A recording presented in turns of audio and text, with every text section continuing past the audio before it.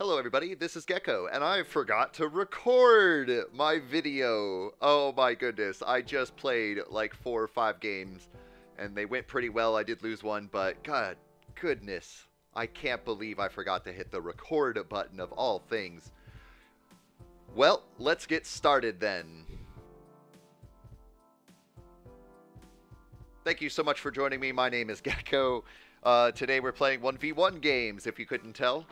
Before we get into the 1v1 games, as always, like the video if you enjoy the content, subscribe so you don't miss any of the near daily content I have coming out, and be sure to join our amazing Discord community, which is growing quickly. There will be a link in the description below. I also want to thank McBain for giving me some really good tips and pointers that I could be using, and I will be trying my best to use them in this video. I'll explain what they are along the way.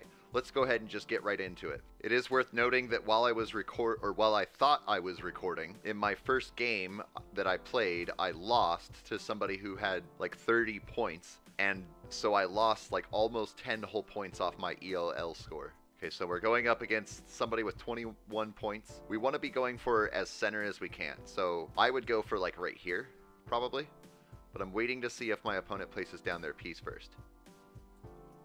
And I don't see them placing down their piece. I'm going for a 35% attack. Normally I would have done a 40, but according to McBain, it'll be much more efficient to do a 35% attack.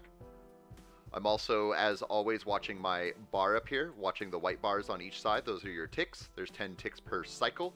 At the 10th tick, you get your income payout. And so I'm trying to expand and finish expanding by the time I hit that income payout, which the last cycle and this cycle I did not do very well on.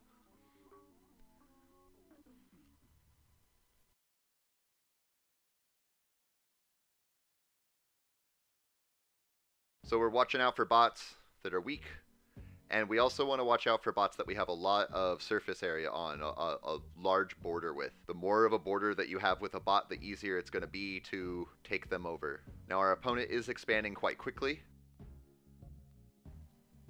There they are. I don't like to click that button while I'm trying to expand super quickly because it throws me off. So our opponent is growing pretty quickly, staying pretty close to us in points, but we do have a pretty dominant lead right now at the same time. I should not have attacked that bot, so I'm going to cancel that attack. I want to be looking out for weaker bots and ones that I have a large border with, like this one here. I'm going to go ahead and continue to move towards my opponent and work on blocking him off as best I can.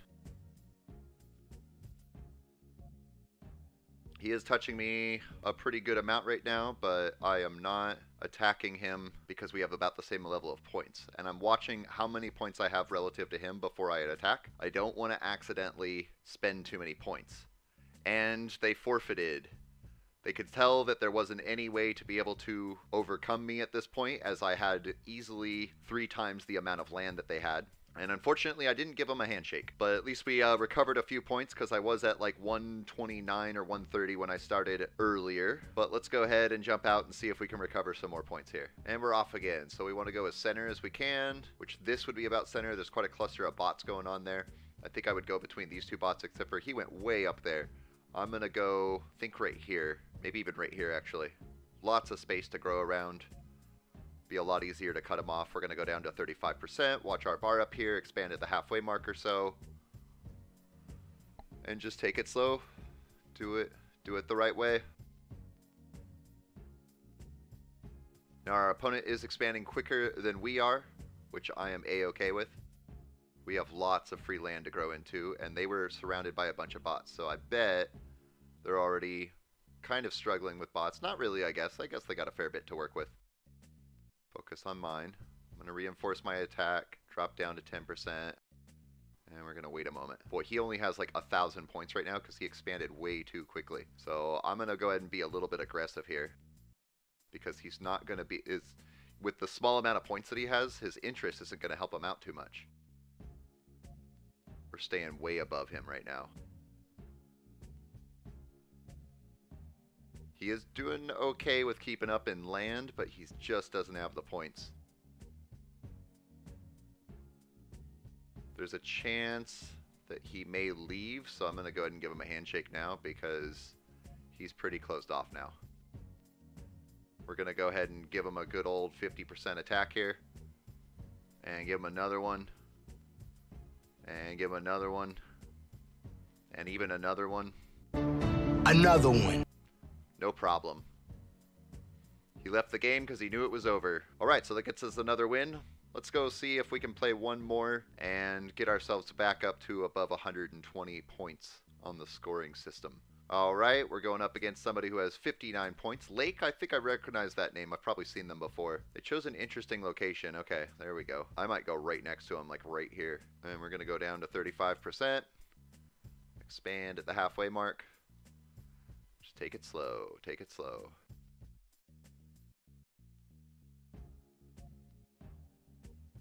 I didn't expand at the right time there. That was also a little bit late. I'm going to reinforce my attack so that when his stops, I can hopefully squeeze around him. Yes, I can. That worked beautifully. We're going to drop down to about 10% here. We're going to wait. I would have liked to wait a bit longer, but he kind of forced my hand by immediately going after the bots around me. I'm going to go ahead and give him a good push here. And even once more. But then I'm going to drop back down. Start attacking bots again.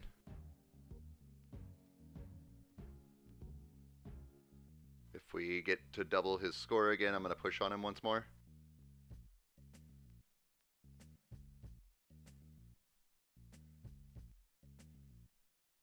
He's holding up pretty well, but we're doing a pretty good job of blocking him off from land. Soon he's not going to have very much to work with.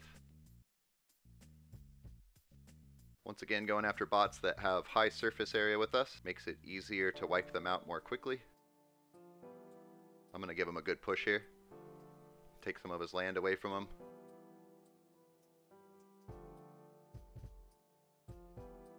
Got to make sure that he can't catch up in points. Got some big bots next to me now. But he is blocked off now. His only option really is to go island hopping around me down to the south, and that's not a very efficient idea.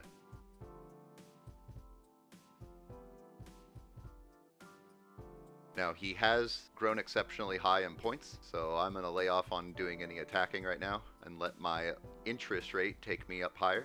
I might go ahead and attack this bot while it's weak, actually. Just gain me up all that extra land. And I'm going to go ahead and start pushing in on him now. Not too quickly.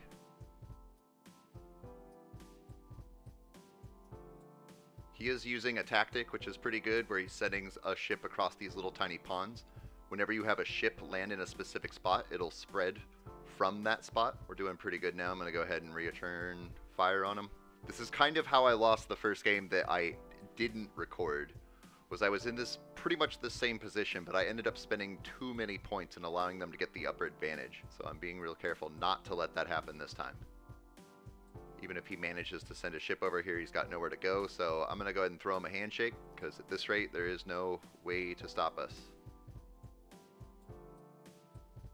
And I can always respect an opponent that holds on until the bitter end.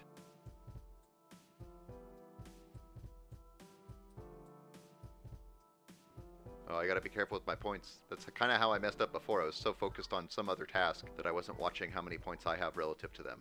But it does look like I'm fine.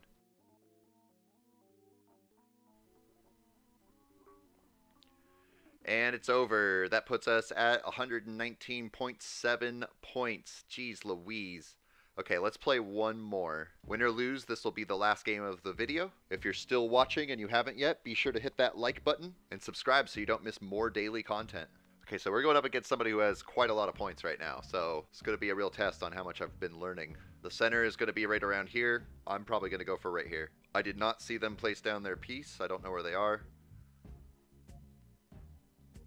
I'm going to pay close attention to my attacks and my expansion. Try to get it just right.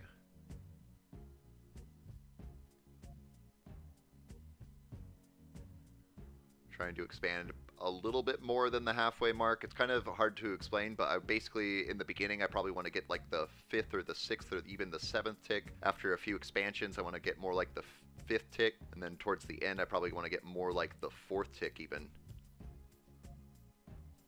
I'm going to drop my points down. If I need to, I can add a little bit more to help with the expansion, but it doesn't look like I'm going to need to. We got closed off beforehand anyways. Now I'm waiting for around 55 seconds. So let's go ahead and take a look. And you're over there? My goodness.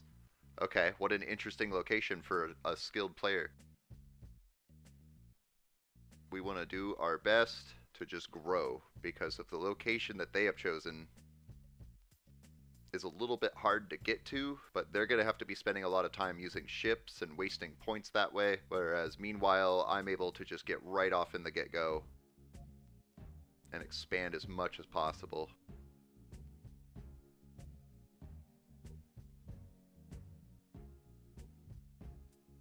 I did let up on my attack because I don't want to touch him yet. I know he's going to be working up towards the top as well. I'm going to go ahead and give him a good push. Oh, geez, that was actually the wrong time. Okay, I do have significantly more land, but he is not that far away in points.